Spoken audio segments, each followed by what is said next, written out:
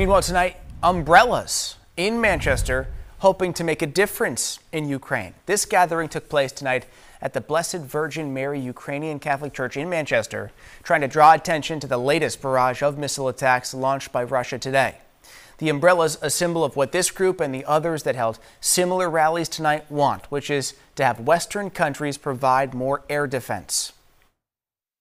They bombed mostly civilians, kids, they were still sleeping, and it was 6 a.m. Close the skies.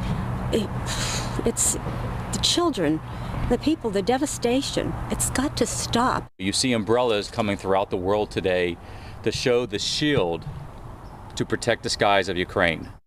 Now, Ukraine was able to stop about half of the incoming Russian missiles used during the by able to use air defense systems, mostly provided by the West, but they will need replenishments if the attacks continue.